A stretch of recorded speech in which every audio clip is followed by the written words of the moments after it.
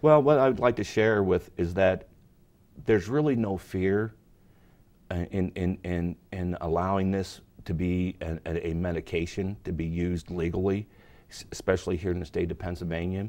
The only fear we have with this is that it may not help everyone, but I believe that if we would get into this and allow the science to take over and allow the research to take over, I believe we're going to see this working alongside of the other medications that we have in the medical world. This is not to replace anything. This is just to be one more arrow in the quiver of every sick person to help them fight their disease as best noted by their medical professional.